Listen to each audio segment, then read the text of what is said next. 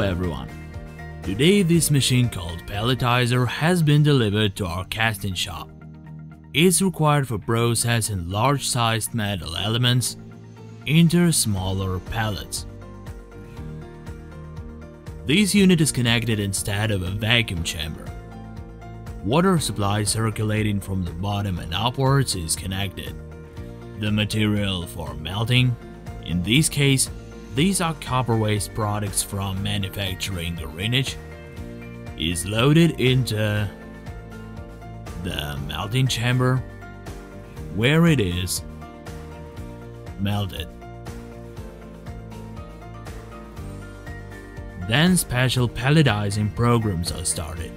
The final result of pelletization looks the following way.